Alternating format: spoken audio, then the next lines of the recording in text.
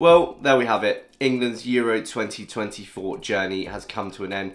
And again, it hasn't come home, unfortunately. I ummed about whether to make a video on this one, if I'm being totally honest, because there's already been a lot of instant reaction from every England fan. I think everyone's feeling the same, to be honest. We got outplayed by Spain. They were the deserved winners. We just weren't good enough, really. I think, we played on the back foot too much. We didn't have the same quality on the ball that Spain did, and they came out on top as they deserved to. But I have given my reaction for every England match throughout the tournament, so I thought I would round off with one final video, because there are big question marks now for this England side. Does Gareth Southgate stay on? Who will be in this squad in the next 2 years for the World Cup? And what needs to be tweaked to get this team to finally win a competition?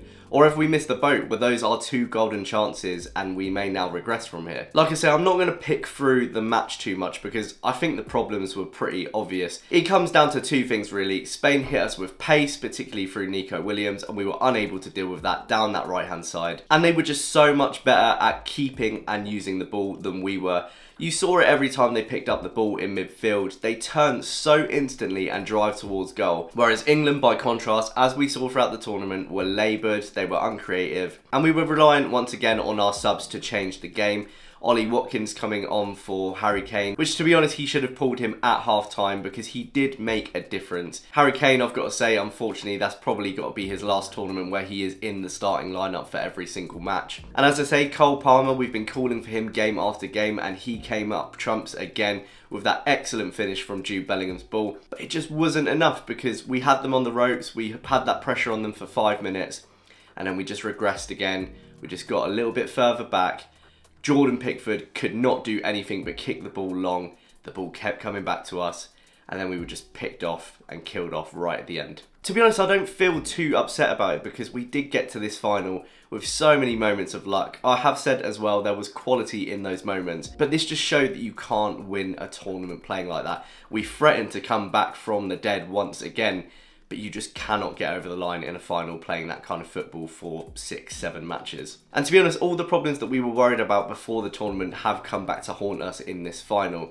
We were worried about our fullbacks, we were worried about who's playing in midfield, and we were worried about whether Harry Kane was going to be fit enough to play up top. All three of those things were issues for us in the final, and we got caught out by it. There's been a lot of talk as well about big players not turning up for the final. Phil Foden, 7 matches, no goals, no assists. Declan Rice, he put us into serious trouble multiple times. And for some reason, once again, because it worked so well last time, Jude Bellingham's out playing on the left. Like I say though, we can pick out individual players and say that they've not turned up, but it all comes back down to the manager to me, ultimately. Throughout this tournament, we have not been playing the football that we should have been playing with this squad. At times, we've barely been able to string 2 passes together. And that all ultimately comes back to the manager.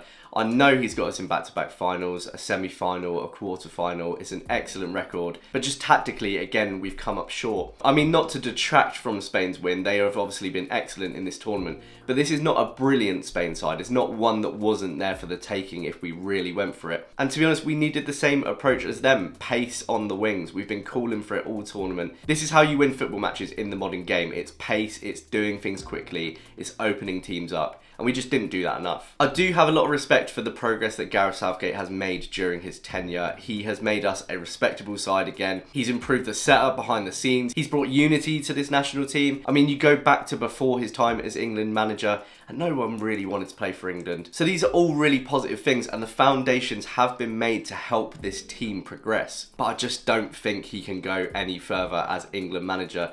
This team is now screaming out for fresh ideas, fresh faces. I mean, Spain are the perfect example, right? With De La Fuente coming in to replace Enrique. And within 18 months of making that decision, they're Euro winners once again. Part of me does feel like we've missed our golden opportunities, and we may now even see over the next competitions that we just regress further and further. But the majority of this squad is very young, they're still going to develop, and there is more to be seen from them. So if you get the right manager in and do it early, things really could turn the corner. But whoever that is, they're going to have to make some brave decisions because, as I say, Harry Kane, he's 30 now, 31 at the end of the month. So he's going to be 32 going on 33 by the time the World Cup comes around. He's not going to be in that starting lineup. Kyle Walker's going to retire. He's not going to be playing at 35. John Stones will be 32. He might still be in and around there. But there's going to be a few key players to replace. And we just can't do the Portugal Ronaldo thing of just flogging Kane until the end of his career either. I think it's going to take a manager to come in and say, here's a new striker, here's how we're playing. Kane, you will have a role to play, but you're not in that starting lineup going forwards. And there is talent in the rest of this squad that is waiting to be utilised. Palmer, I know he come on over the last couple of matches. I know he was used as that super sub. He's a starter now. He's shown that that season with Chelsea was not just a flash in the pan.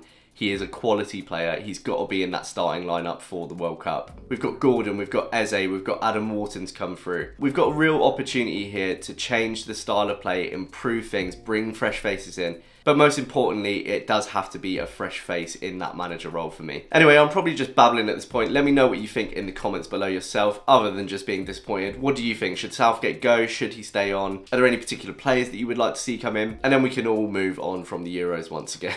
Thank you so much for watching my Euro 2024 content throughout this tournament. I have enjoyed it. And let's get back to normality now with club football. Cheers!